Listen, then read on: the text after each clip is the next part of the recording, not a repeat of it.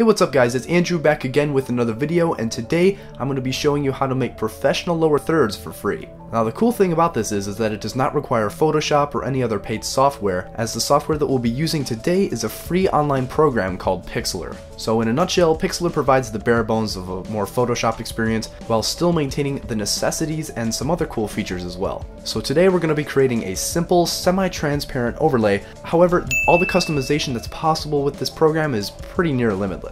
So to start, go ahead and click the link in the description below, which will take you to Pixlr's website. Now once you're there, go ahead and scroll down a bit and then click Launch Web App and enter the canvas creation page. Now once there, you're going to want to create a new image to set the base resolution for the overlay. Now while it's not super important, it is desirable that you set the resolution of the image the same as the video in which you plan to put the lower thirds in, as this will ensure that you maintain the highest quality and don't lose any resolution. So in my case, since my video is 1080p, I will set the resolution accordingly. However, if you have a different resolution in mind, then I will include some sample presets on the screen as well as in the description. Now last but not least, check the transparent box so that it's much easier to drag and drop right onto your video later on. Alright, so now we're ready to go. Go ahead and click OK and the canvas will immediately appear. Now because we selected the transparent box, the background is transparent, which if you've never seen it before, it looks a lot like a checkerboard. So the entirety of the checkering is the screen real estate of our video.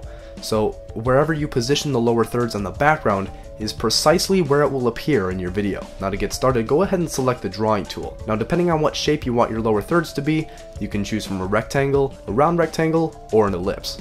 Now once the desired shape is selected, go ahead and choose your opacity. Now I personally like a slightly transparent lower third, so I'll set it around the 75 to 80% mark. However, it all depends on what you need for your project and you can set it accordingly.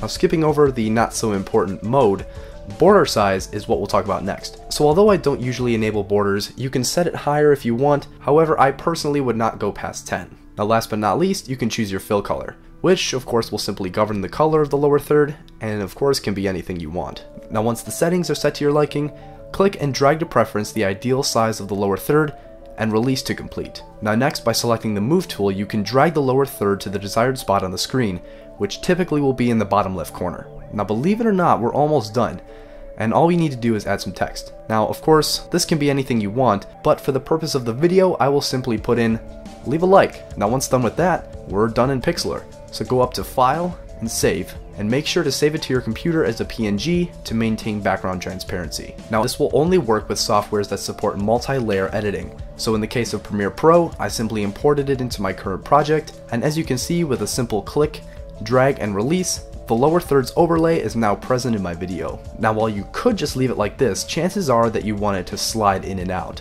Now doing this is very simple and applies to Premiere, Sony Vegas, and pretty much any editing software out there. Now while I typically will use keyframing for any animation inside of Premiere, you can achieve the exact same effect with a different and simpler approach, which uses a simple transition as opposed to complex animations. Now in Premiere, this happens to be the push transition and is similar still in Vegas and something like Camtasia. Now to do this, simply go to the Effects tab, search for push, then drag and drop the effect onto the beginning of the lower thirds. Now by default, the slide is pretty slow, so to speed it up, simply zoom into the effect on the timeline and shorten it by clicking and dragging the edge of the effect on the clip. Now once you've achieved your desired speed, we're going to need to do the exact same thing for the end of the lower third. Now you'll notice that if we drop the effect on the end, instead of retracting back to the left side of the screen, it keeps protruding out into the middle until it disappears on the far right of the screen instead. Now don't worry, because this is extremely easy to fix. All you need to do is click on the effect on the clip,